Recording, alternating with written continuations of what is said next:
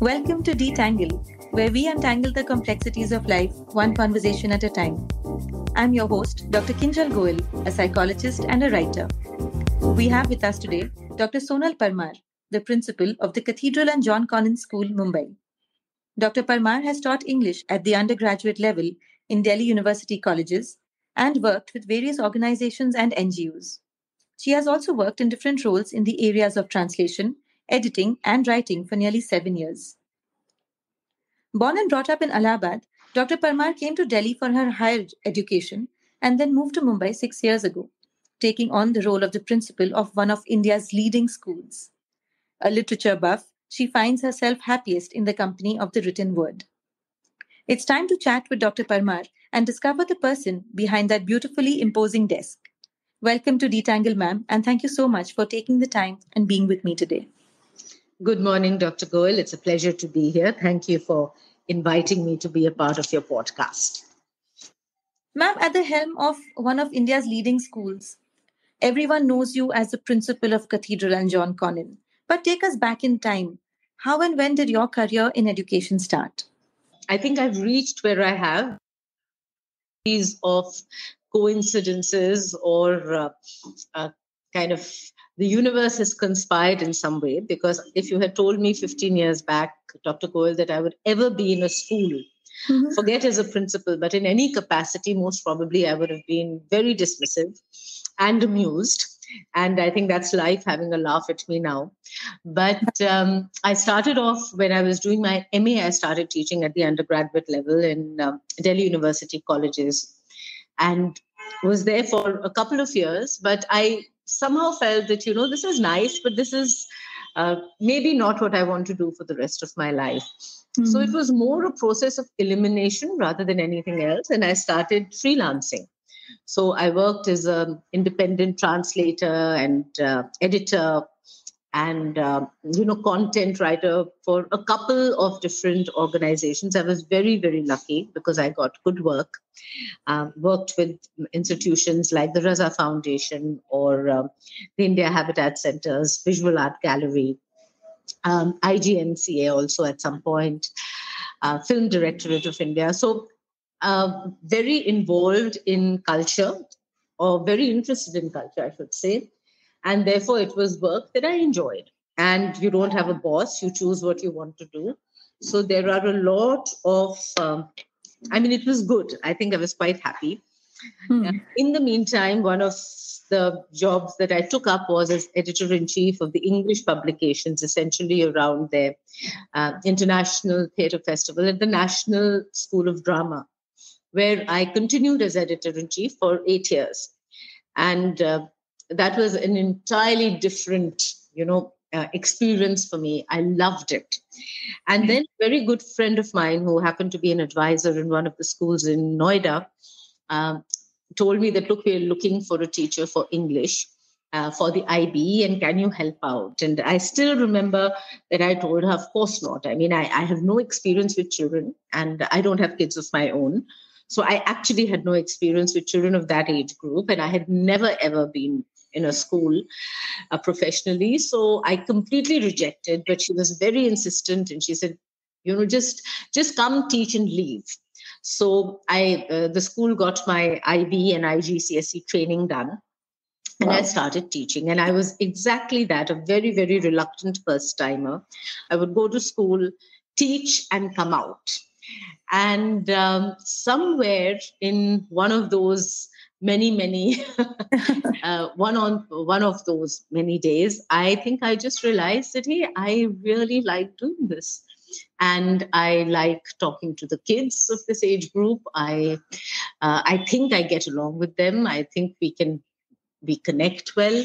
I love teaching at this level. So that's what happened. From a part-timer, I became a full-timer, and then started, leading the English department with my colleagues, took over the career counseling department. I love my subject, so it was actually just a joy to be teaching. And I loved my students who I think are the biggest reason for me deciding that I want to do this. And one day I got a call from Mrs. Isaacs, the principal of the Cathedral School, offering me the position of a vice principal in Cathedral. And I was very, very taken aback because I had zero experience in administration. And I still recall I told her that, ma'am, I think you've made a mistake because I have no experience in administration. But she said that she knew exactly what she was talking about. And I came to Bombay for an interview with the board. And they made me an offer and I moved to Bombay and joined the school in 2018 as vice principal. And 2 years back in 2022, I took over as principal. So that, as you can see, is a journey that has been all over the place. But I think that the eclectic nature of my experiences has really made life very interesting. And I think I'm the richer for it. Ma'am, it's so beautiful that you have brought in so much diversity to the central role. We are but a collection of our experiences. And to start with so much behind you, it is so nice that, all of this has come together in a role which now leads so many children. So more power to you on that. One of the things, ma'am, that has always struck me unique about Cathedral is the presence of different counselors for different age groups of students. This shows the school's tremendous commitment to mental health. But tell me, how does the system work? All right. So I think that, the school has been very forward. And today, based on where I am now, I think mental health, Dr. Goel, you would know, is emerging is such a huge challenge across ages and especially amongst our kids. I think they are really struggling in a way that possibly we did not when we were younger. And therefore, we feel in the school that it is important to have support for the children as far as, psychological counselors are concerned at every level. Child psychologists are concerned. So at every age group, but the challenges are different. So rather than having one or two counselors who are more generic to the entire range of student experience, what we try to do is that for each section or each phase of the growing up journey, we have a counselor that focuses on children of that specific age group.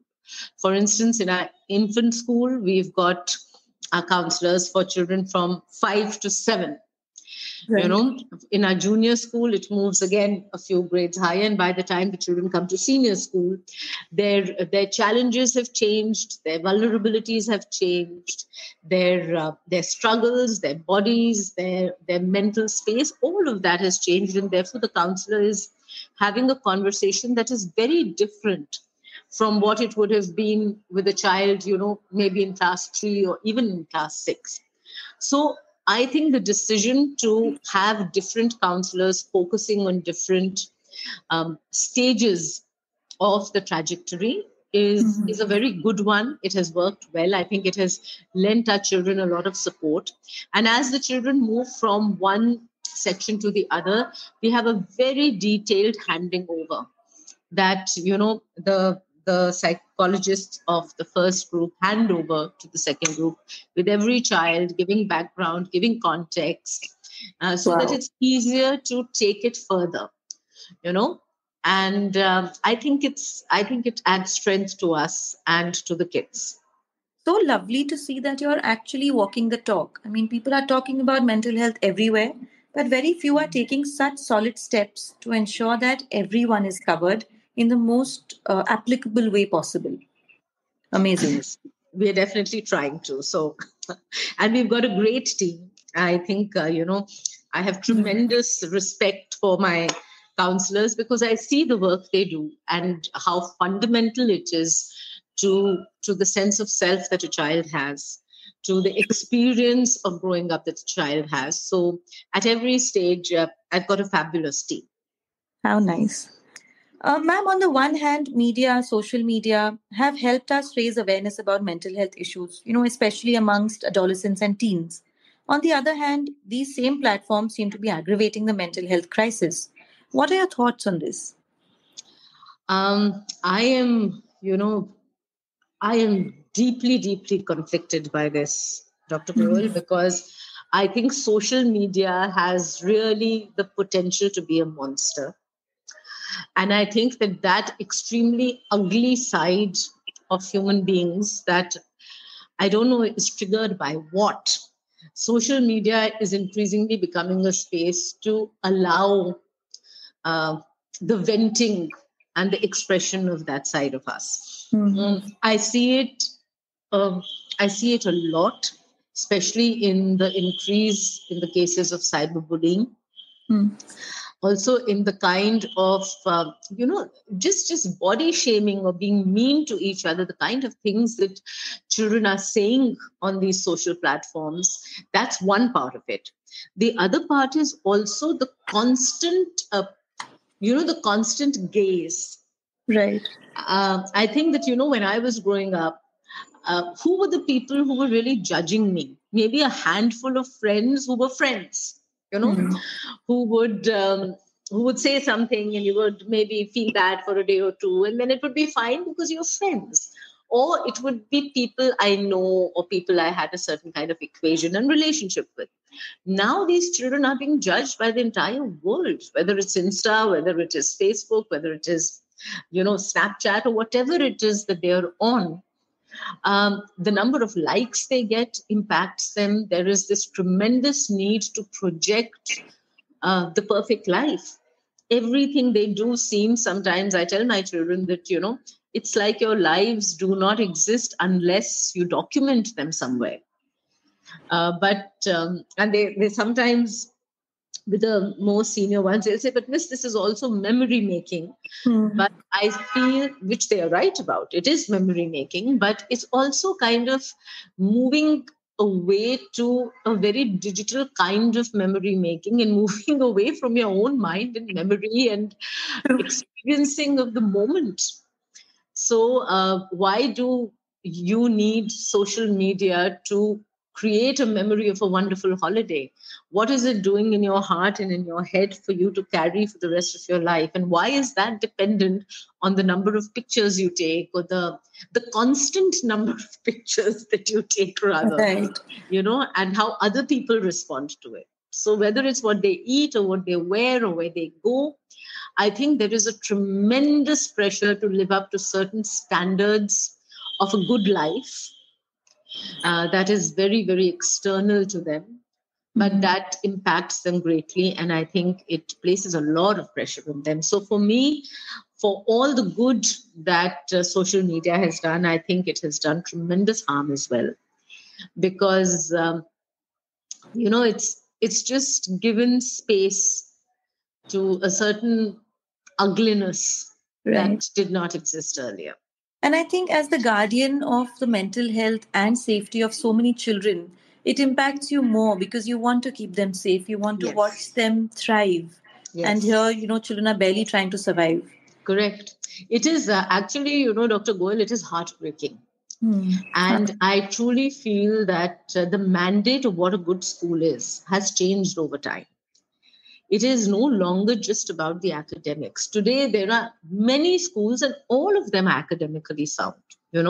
All of them have good teachers, they have certain facilities, they have resources.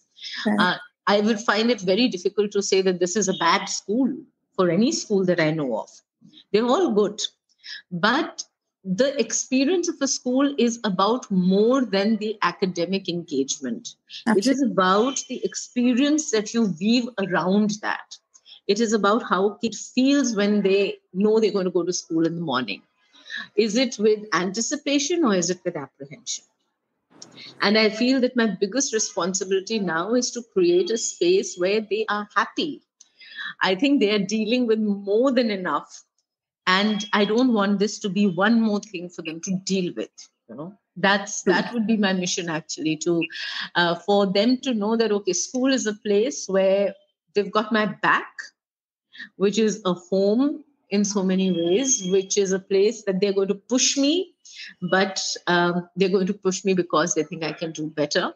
They're going to hold me to a certain standard and are going to draw a lot of lines for me not to cross. But they're also going to give me space for my voice and for me to be the best version of myself because they love me. How nice. So let's see. That's the dream. Absolutely. So, ma'am, coming to your love for books, I know you're an ardent reader and you've worked in the field of editing for so long. In many ways, I'm a reader too, and I find a long drawn story in a massive book very meditative. The reader slowly gets acquainted with the plot, the characters reveal themselves eventually. But nowadays, the attention span is so low that children are not even finishing those 10-second reels anymore. So, how can we get them back to this, this mindful living, this life of intent which we were so used to? Dr. Goel, if you have an answer to that, please do tell me. I wish I knew. But I completely hear what you say.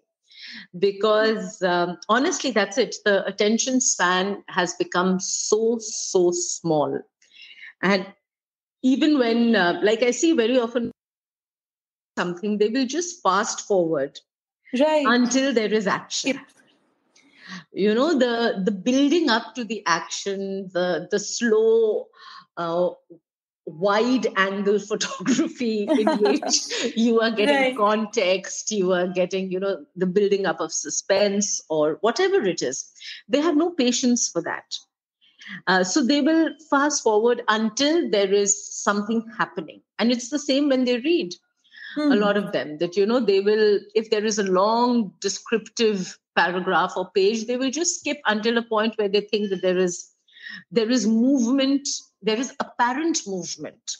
Right, something is happening. Someone is doing something. Yeah, in an obvious way. I always, tell my students that when you're reading, something is always happening, even if they're describing just a scene and just the way that the weather is on a particular day, it is still happening because it is helping your mind to create a context. Right. So action is not only action. Things can unroll in different ways, but for them, the understanding, I think, has become limited, and they are very, very impatient with anything that is slow. I say that in metaphorical terms as well as literal. They are impatient with anything that is slow. I see that. I wish I could get them to figure out a way that makes them read. We have a very, very strong and vibrant reading program, which we kind of stress on. And I think our kids do read. We make it a point that they do. Not as much as I would like them to, especially as they start growing older. But they do. I think we're trying to do the best we can, Dr. Goel. But yes, this is something that sometimes saddens me, that the love for reading seems to be on the wane. But then at the same time, I see how much of new literature is being produced, how much of it is being consumed. So maybe there it's not all that bad. There is hope, and there is no need to despair as of now. But yes, I think attention spans have become less. And when I say that, they have no patience with anything slow, I think sometimes even with themselves. They don't give themselves enough time to become themselves. They want everything to happen very quickly. And therefore, if they're taking time, even if it is something as simple as understanding of a concept, sometimes I tell students, if we are talking about an example that is appropriate, that, it'll come, give it time.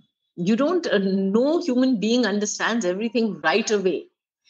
We all have our areas of relative strength and relative improvement, but so give yourselves time. But I think they are very impatient with themselves. So this is one thing I keep telling my girls. They're both teenagers, and when they get impatient with something and they want to just do something to get it done, I tell them this is like a muddy lake. The more you pat down the sand, the more it's going to rise. Just wait; it will settle. Basic rules taught in school. Everything will settle. Just wait, and then they get perspective. Like, okay, we need to do nothing for a while. I said, yes. It's important. Yeah, so, I really wish they would do a lot more of nothing. I think children we need the Pooh to come in now. A lot more of nothing. I would love my students to be doing a little more of nothing. I'm sure they're going to love this podcast a lot more than I thought. Ma'am, coming Yes, back. and I can imagine, a lot of my teachers and possibly parents being aghast at that. So I think I should qualify that, say it in moderation, but yes, I think that they stretch themselves so thin sometimes that it starts exhausting them. True. So moments of breathers, moments of that doing nothing and just being, I'd be very happy to see my kids, especially my senior kids, doing more of that. Right. Ma'am, coming back to mental health, now Yeah. teachers' mental health is just as important and at risk as the children studying under them. Correct. However, teachers tend to live up to the role that they've been placed in, and they usually suffer in silence. Do you see this? I mean, how do you think your school or even other schools can step in and support the teachers who are working so hard for the kids? I think, Dr. Goel, that's very, very relevant, this point that you've raised. I think the teachers have a tremendous amount on their plate. And as adults, they also have responsibilities, not just of school, but of home, of their own lives. And definitely the mental health of teachers needs to be addressed in more significant ways. We are in the stages of figuring out a program, at least some kind of helplines that we can enter into an understanding with, where our teachers can just call if they need to vent, if they need advice, if they are feeling a certain way and just want to say things that they do not think they want to say to other people.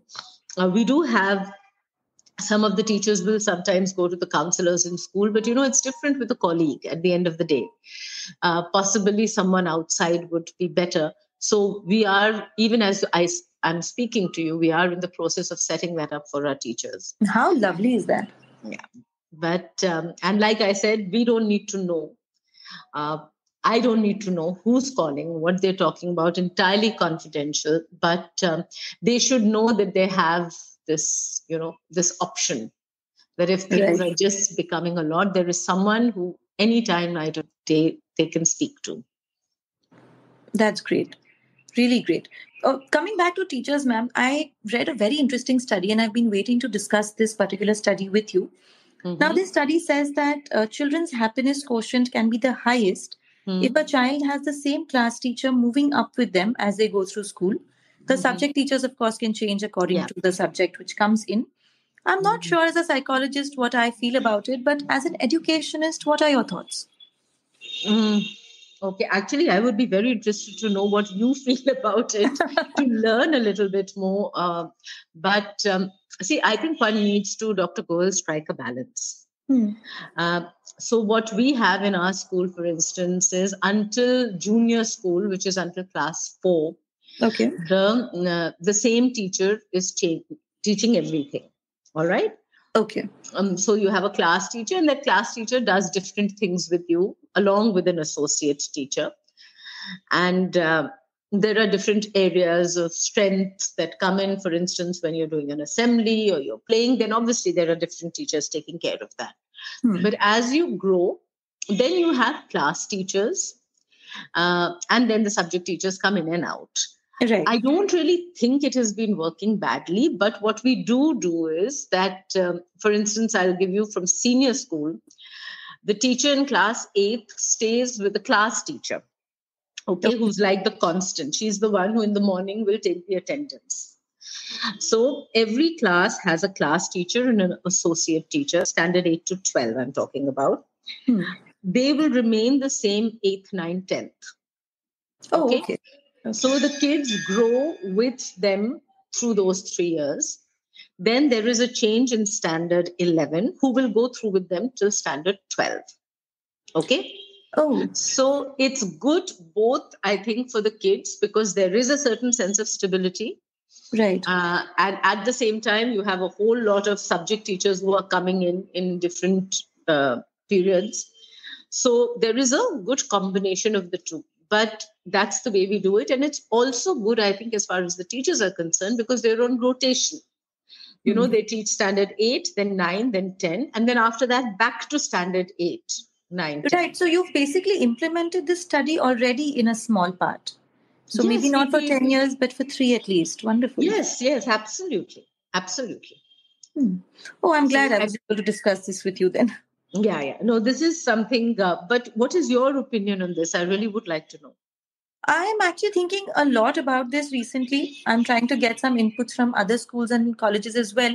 I think it might help because there will be a certain sense of mentorship, a certain sense of belonging, but it will also take away from the students what a new class teacher might bring, like you said, after 3 or 4 years. Yeah. I see students very influenced by different teachers in different ways. If we deprive them of this experience and influence that comes in with new teachers, I'm not sure whether it's the best thing for them. But I also know how comfortable it can be to have the same face, as you go through school. It might soften the blows of the outside world. So I'm myself trying to find out how this will work, especially in our Indian setting. But I'm still curious. I'm still very intrigued by it. Yeah, I think it's interesting. Whenever you do get some clarity, Dr. Goel, do share it with me. Definitely. Like I told you, I think for us, this is a good combination of the changing and the unchanging. So let's see. I think it works well for the kids so far. Great.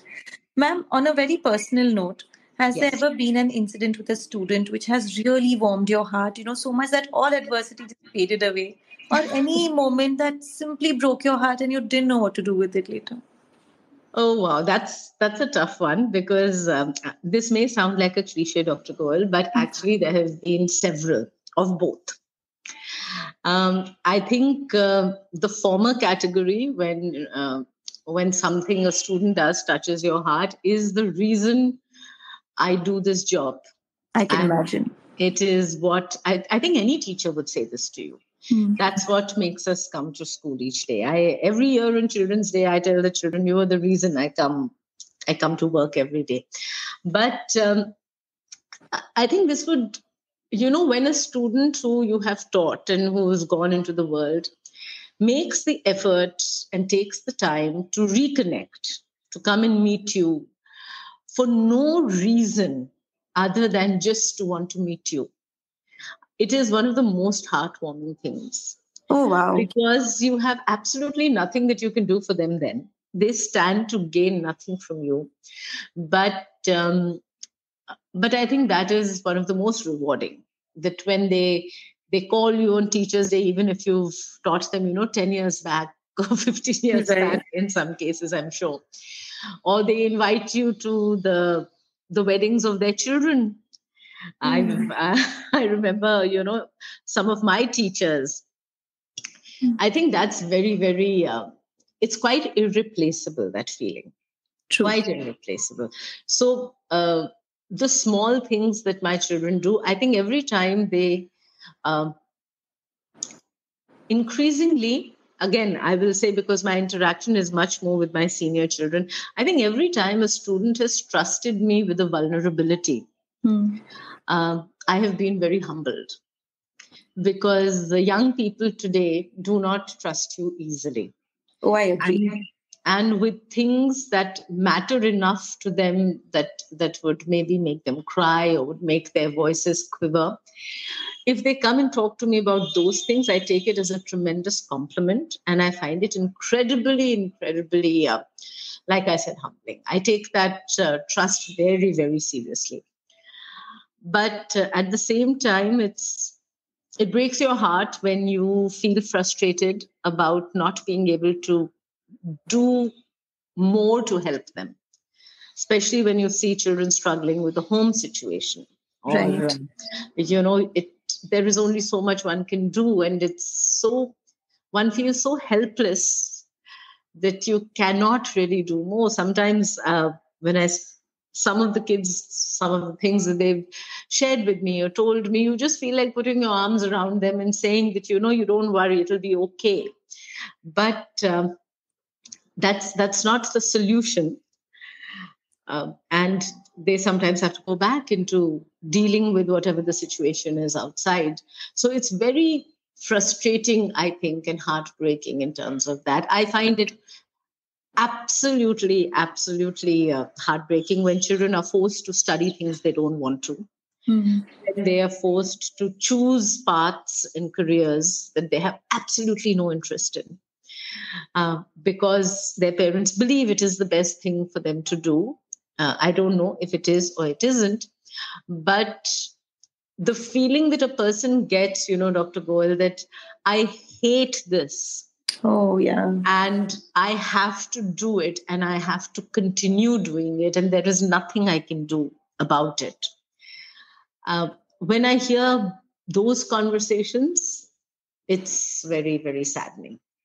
And again, it's linked to the sense of frustration because there's nothing you can do about it. At best, you can have a conversation with the parents concerned. Work sometimes, doesn't work at times. And at the end of the day, it is the child of the parents. And parents, in their own way, I think, always want what is best for their kids. So it's so complex, this entire dynamic. So many layers. Yes. But yes, it's tough. That bit is tough. Right. Also, ma'am, taking away from this question, are there any blind spots that parents seem to have developed nowadays with respect to their child's mental health? I'm sure you see a lot of children with issues, but sometimes parents see it and sometimes parents don't. Any central issues which you see are being completely ignored? I think generally, even in conversations with other educators and other principals, one of the things that you'll hear, I'm sure if you speak to other people like me, is that very often when it comes to learning disabilities, we find a resistance in even getting testing done, because there is so much of a taboo that is associated with it, which is so unfortunate, because if you test and identify, you can remediate. You can mediate and bring in some kind of support for the child, but very often there is a resistance there. I think sometimes if the kids are struggling, parents don't want to see it. I also think sometimes parents they believe the kids are a little stronger than they are, which is a paradox, because sometimes they believe the kids are also weaker than they are.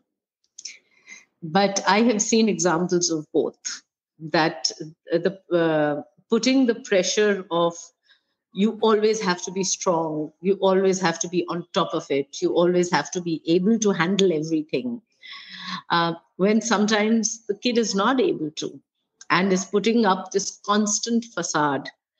I have seen that also. And I have also seen when it is assumed that this child will not be able to do certain things, will not be able to handle, will not be able to manage, will not be able to rise to challenges that put a strain, when the kid has it within him or her to do that. So I have seen those assumptions work both ways. But I guess that's it. Wow, that's a lot of transference, I think, happening from parents to children. Yeah. But is it something that, Dr. Goel, you see happening? Well, my whole, let's say, the sample of students or parents that I work with is very limited, because these are the ones who have identified that they need help. Correct. Right? So then they come to me. And I don't work with very young children, so it's always the young adults who will come. But they've already crossed that first barrier. Correct. Of needing help. So that's why my sample is a little different. I can But when I work with schools at a larger level, we try to do this. We try to talk to the parents and tell them, look at them. Don't look at a mirror and then try to place them into that image that you see. Yeah, that's good. Just look at them. Yeah, I think as a school, we have been very blessed in our in the kind of parents we have. So this is definitely not something that I feel is across the board and every parent is like that. But even the cases that are few and far between, it's a life, it's a child, it's an individual, and it matters even if it's not the norm. True. But by and large, I think parents, my interaction with them in the school has been reasonable. It's been rational. It's been extremely us being on the same page. How nice. That's very empowering, truly. That's very empowering.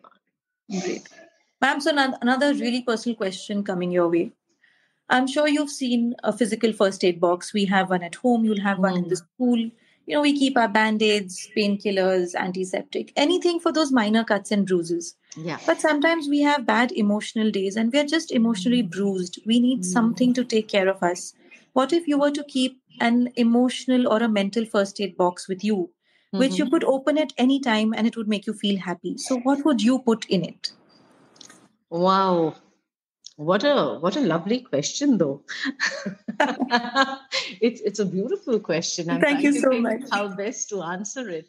I've had such beautiful boxes come out of this question from all my guests that I'm always waiting to see what my next guest thinks of. So, what would I put in a box that is to heal me or help me heal when I'm having a rough day? Is that what it amounts to? Yes. Definitely a book. Right. Definitely a book, possibly poetry, some music. Okay. I would even though it sounds horrible, I might even throw in the phone because it will allow me to speak to a friend. Okay. So the conversation I would put into that box, Right. access to the people matter to me. Okay, and maybe a good cup of coffee. Oh, wow. So I think This box sounds that should help me dust myself off and stand up again and take on whatever is headed my way. But yes, usually conversations with the people I love, some alone time, poetry, a book, music, and a good cup of coffee. How beautiful. Thank you so much for sharing such an intimate part of yourself with us today, because all of us have a different box. Everybody puts in some part of themselves into this box. And I really hope you make one someday and you have it handy when you need it. Thank you for saying that. May I ask, Dr. Goel, what you would? Oh, wow. So my box actually is very dynamic. Depending on the month or maybe the part of the year, I sometimes change things in my box. I'm a reader as well, but I love writing more. So I always have an empty diary and a pen. I like to keep a piece of dark chocolate because that's something I usually need when I'm down. Okay. I also keep QR codes of my favorite songs. Sometimes conversations with people. Now I'm fortunate enough to record them. So I have some of those. And this keeps changing, sometimes. So when I asked my younger one what she would put, she was very practical and said, Mama, I would put a wad of cash also because sometimes you need retail therapy. I said, okay.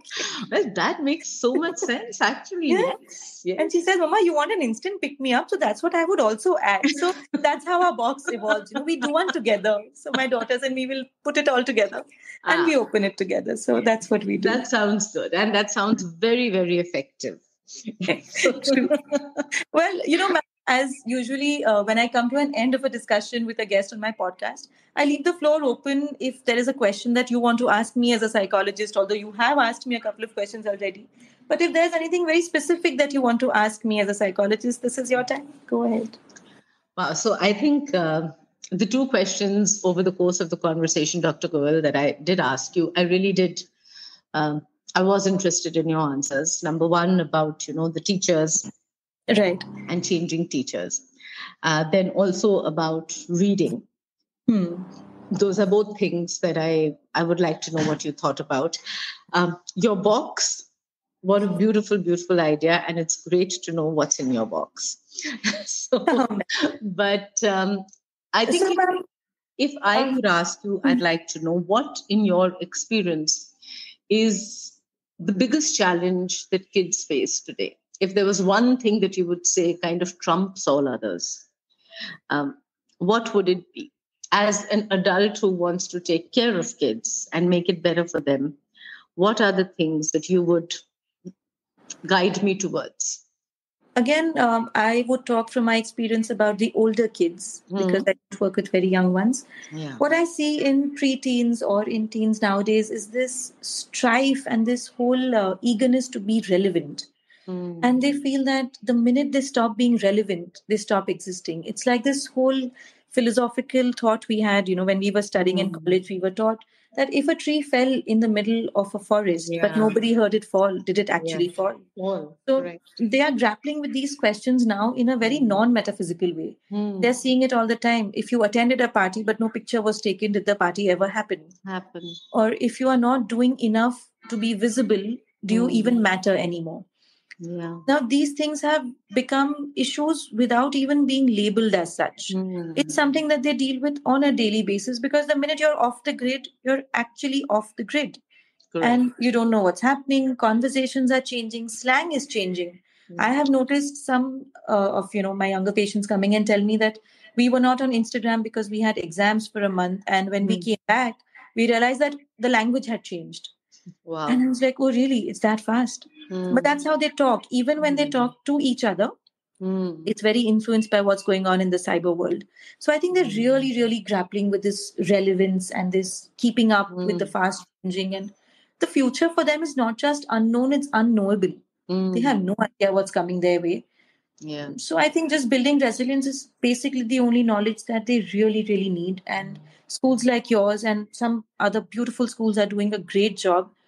Let's just hope that they realize that going slow, going underwater and just hiding is fine. Hibernation is beautiful. Estivation is even better in the summer. Yeah.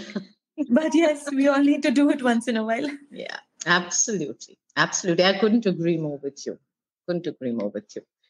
Ma'am, this has genuinely been one of the most fascinating conversations I've had on my season so far, because I have wanted to ask so many questions. This podcast gave me the chance to ask you these questions directly.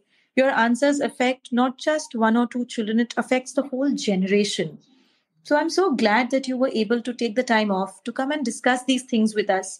I'm sure as parents and children who are listening to the podcast now, they will have probably some answers, probably some more questions, but at least the conversation has started. People are thinking in the right direction thanks to the time that you have given us.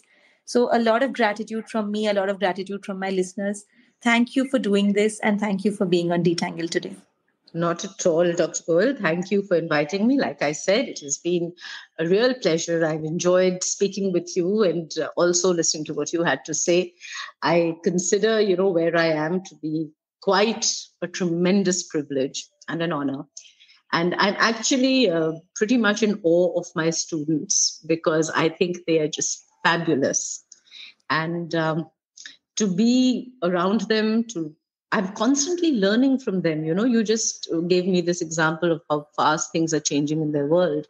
So one has to learn from them if one has to create a space that is relevant for them. Absolutely. And therefore, it's been great fun, and it's been a joy speaking with you. Thank you very much. Thank you so much, ma'am.